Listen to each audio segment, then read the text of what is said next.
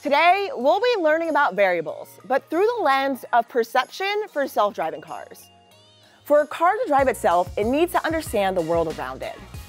The process of perception in self-driving cars is when cameras and sensors are used to build a digital picture of the environment around the car in real time.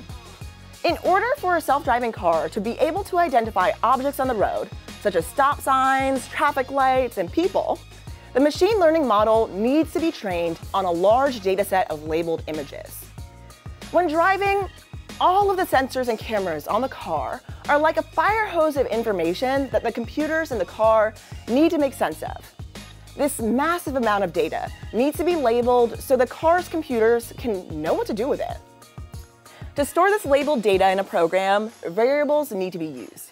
In coding, a variable is a named container that holds a value, such as a number or a piece of text that can be accessed and changed by the program. For example, a variable called stop sign position could be created to store where a stop sign is relative to a car. By using variables to store this data, the program can change this data and make decisions about what the car is going to do based on the value. In this lesson, we will be learning about how you can use variables to customize the features of your self-driving car prototype.